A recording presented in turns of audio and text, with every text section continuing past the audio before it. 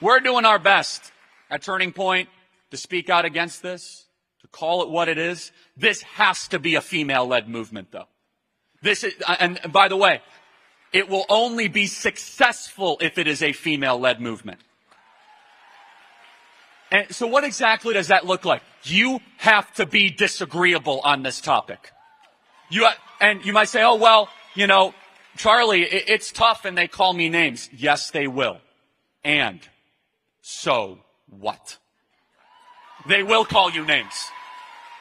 You are in the arena. They're trying to frame this as a civil rights issue. They're like, oh, well, this is the same thing as Martin Luther King. What an insult to Martin Luther King and the civil rights movement. What an insult to the women's suffrage movement. No, this is the same old game that is repurposing itself and is replaying itself, which is there are three types of people in the world. There are infants, there are predators, and the protectors of infants.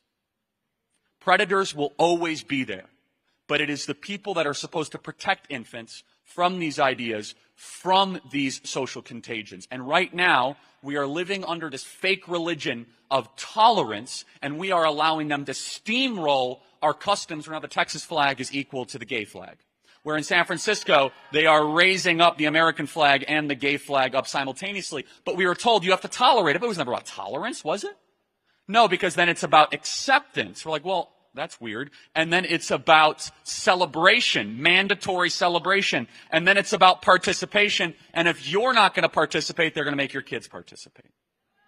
You see, what you have here right now in this room, the combined power on your campuses, on your social media, this right here could move the fight so considerably in a generationally impactful way. This room can make the difference. If each and every single one of you went to social media and back in your communities, in your conversations, one truth teller can speak for the other people that are afraid, that says, you know what?